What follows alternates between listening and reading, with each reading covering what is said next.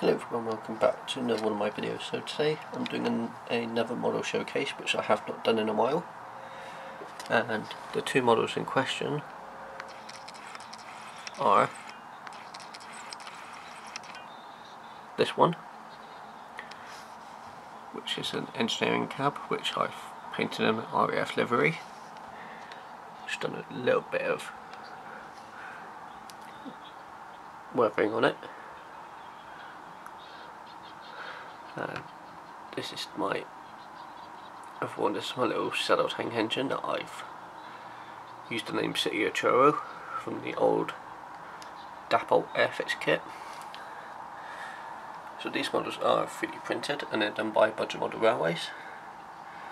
On the website they are very reasonably priced at £10 per body, but it means that you have to fund the chassis itself.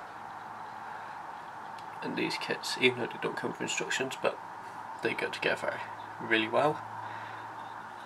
And if you do think about getting one of these,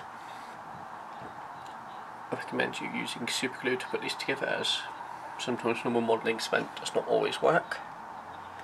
Well, the ultra thin one doesn't really work, but the thick humble tubes will work. But I've used super glue on most of these.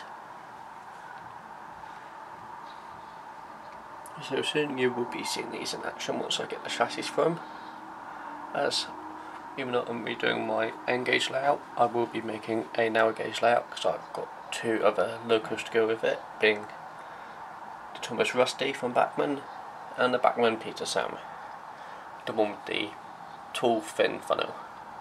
So I hope you enjoyed this short little showcase, and I'll put the links to their website and their YouTube channel in the description.